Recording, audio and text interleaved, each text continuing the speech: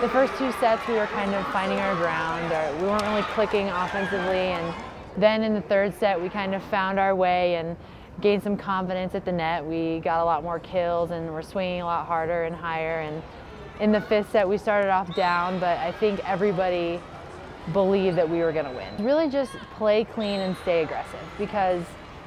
don't back down in somebody else's gym and a top 5 program like that. You don't back down at the net. What's awesome about our preseason schedule is it was so tough that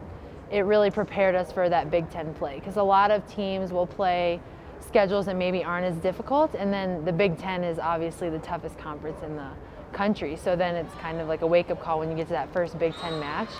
But for us, since we had all this preparation going in, the Ohio State match we should be ready for, and we were just kind of talking about it, me, Kelly, and Lauren, just a couple minutes ago, and it's like this Ohio State match, even though this Texas match felt kind of like an NCAA tournament match, the Ohio State match is more important, because